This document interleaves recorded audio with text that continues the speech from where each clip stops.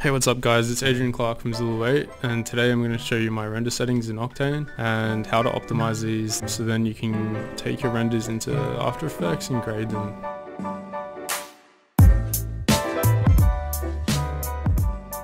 So if you have your scene open in Cinema 4D and then you go to your Octane render settings, so I want to show you guys what I usually use for still purposes. So if you look here, obviously I use path tracing just because path tracing is the best kind of way to go for subsurface scattering because it's obviously a lot more realistic and goes off photons. So my max samples I usually go for something above at least 1K. Obviously once it gets past a certain point you won't really see a difference, but the more the better for stills, and obviously for animation purposes I would lower this just to get the renders down, the render times down as well.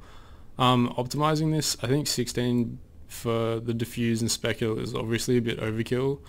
I'll give you an example now. If I open up my live viewer here, send my scene. So I've got this scene set up of that dog. In the previous tutorial I showed you guys how to set up this subsurface scattering.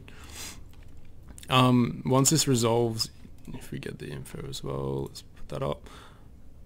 So we can see now that that was only up to 100 or so samples and it was resolving really well. But this setting here, right, the diffuse depth, once you go past a certain point you'll see no difference. See how this is really dark now?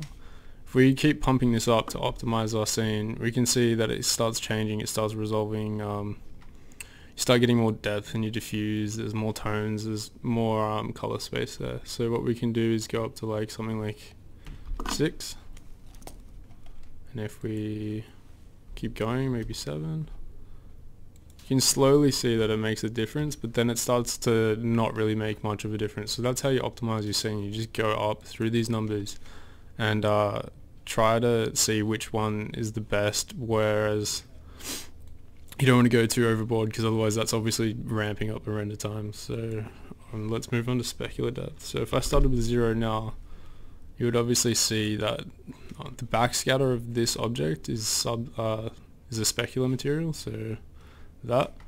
And yeah, at 0 obviously it looks okay, but if you wanted to go up like 5 or say 6, you start getting more depth. You can start seeing that the light will go through more. There'll be less dark spots and black spots, like for example that is just fully black, which you don't want. So let's put that up to 8, put this one up to 8. Generally as well, I've had a lot of issues with the GI clamp before. If this is on say like a really high value by default, I think it's 1000, and you start getting these really big hotspots, right? So these are overblown pixels. I'm not really sure why these occur, but I did know that one solution is to put this down to either 1 or something between 10, so 1 and 10, and then obviously to even 9's too much and you start getting these little hotspots. So to get rid of those, jump down to 1. Obviously we don't need alpha channel checked. That's if you didn't want a background in your scene or HDRI, you get rid of that. And the rest of it I usually just use leave default. So yeah, that's my render settings. That's how you optimize it. Just a quick rundown on that. So yeah, once you've got this render, and obviously I have a link in the description below on how to actually create this look and feel. If you want to jump back and do that tutorial and then come back over here, you'll be able to learn how to do this subsurface scattering. Another thing I want to show you guys in Octane is my camera settings. This is really important in getting clean neutral renders out of Octane. A lot of the times Octane generally puts like a green tone through your renders, and this can be somewhat frustrating if you're just starting out and you don't really realize and you want to try and grade your footage all the time. You have to get that green kind of spill out of your renders. But a good little tip that I've started using, and it's really helped me speed up my workflow, is to come into your camera imager, make sure this is checked in your Octane camera settings, and then what you do is, let's just start fresh, so I'll get rid of that. I'll create a new camera, for example. So this is all default settings, right? So it's turned off, don't have anything on. So what you do is you enable your camera imager, go down to this tab where it says response.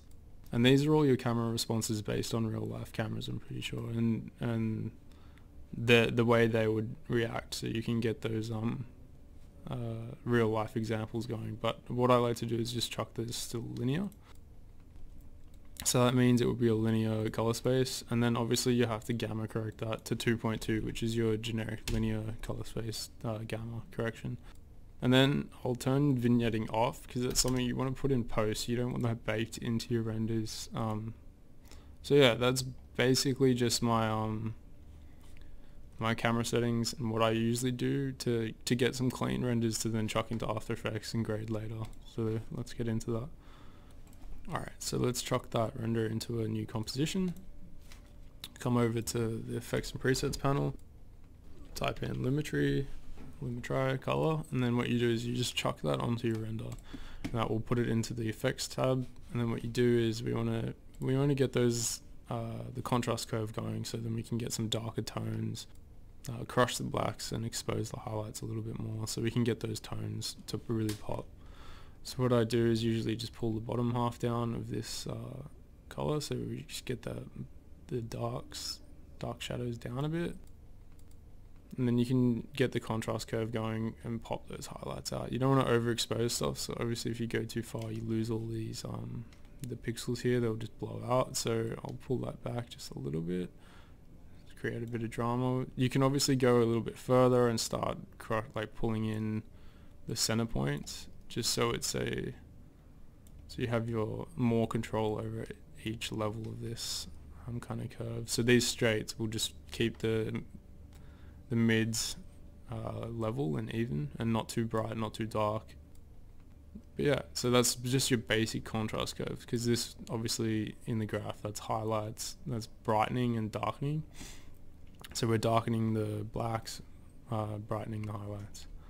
And what we can do is go over into our other color channels and kind of put some more tones and colors into our renders. So obviously with the darks, you would want to pump up the blue into the dark shadows. To go back to this example, there's a lot of dark blues in these shadows. So you do that through here, you put your blues into your shadows, bring that back, because you only want it to be really in the shadows. So that down this end is your shadows, that's your highlights. So again, you can see how the blues are kind of going more into this, the shadowy parts. So we bring that up, so because you don't want to be pulling blue out of the highlights, you want to be pushing them into the darkness. You can also bring up this one, the very bottom, which would obviously, the pure blacks won't be pure blacks, they'll be blue now, but I generally just like a bit of black and then a bit of blue on that too. So this is looking a little bit green now at the moment, so I'm just going to pull a lot of green out just through the middle center part. And obviously if there's a lot of red, so what we did then was just add blue and take out green. So what that's going to do is mix more blue with the red. So obviously you're getting a more purple bluey tone. We don't want that, so we want to pull some of the red out. I'm going to try and get it balanced where it's not being too green either.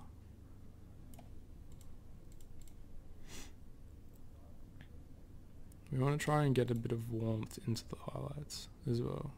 Let's have it a little bit yellow, so we want to pull the green out of that as well.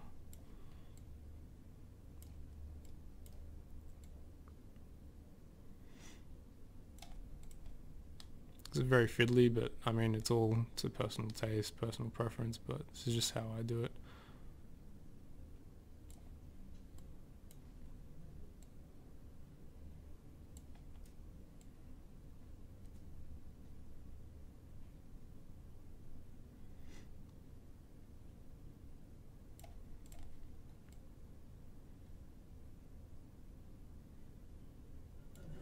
So obviously you can see before and after the grade, right? So it's looking a little bit blue.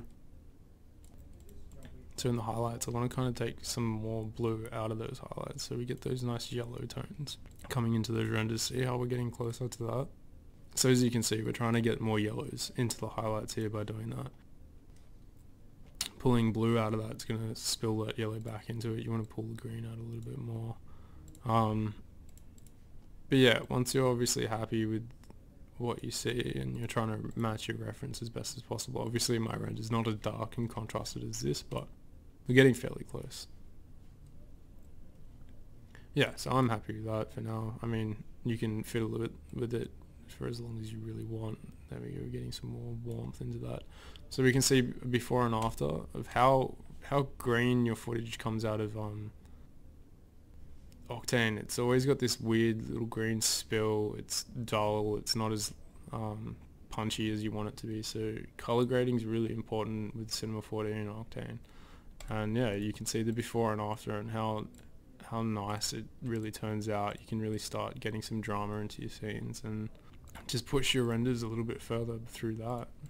So yeah, that's just a basic tutorial on how to color grade your Octane renders, and a quick rundown on, just to recap, a quick rundown on my render settings and what I do to get some clean renders out of Cinema to then grade in After Effects. If you want to see more tutorials like this, head over to our website at zulu8.com.au, check us out on Instagram, give us a follow, give us a like, drop a comment as well, and we'll always try to reply. And yeah, we'd really like your feedback. So I hope you guys enjoyed this tutorial, and I'll catch you guys next time.